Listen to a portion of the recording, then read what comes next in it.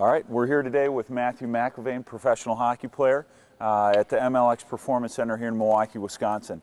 We're just going to talk a little bit today again about the range of motion with the MLX skates, the uniqueness, the ability to flex forward, but also with the tendon guard to flex backwards. So Matthew, we're just going to talk a little bit about what that as a professional hockey player, you knew that this skate looked a little bit different.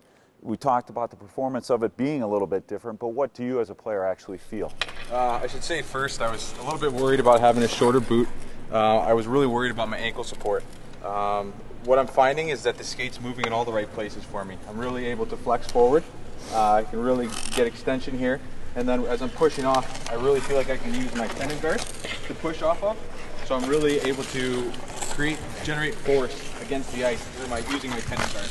So as I push off, I can feel my skate pushing against the tendon guard, creating force into the ice. And why is it important to really get that knee bend? Is that important to you when you're power turning or you're actually getting in battle in the corner? Absolutely. Or where do you find that most beneficial, that you really have that flex forward position? I mean, absolutely. We're getting hit all the time.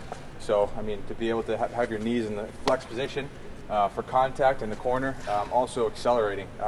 I've never had a skate where I can accelerate like this before, and I think a big part of it is because I'm able to generate so much knee bend forward, and my skate's really flexing for me.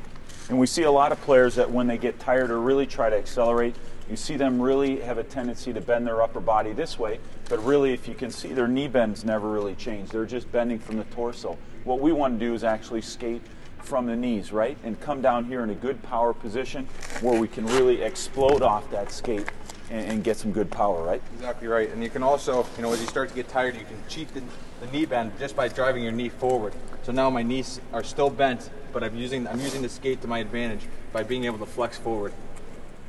Yeah, that's a great point, Matthew. So thanks for coming to the Performance Center here in Milwaukee. We're glad to have you a part of the team, and we look forward to a good year together. Absolutely. All right.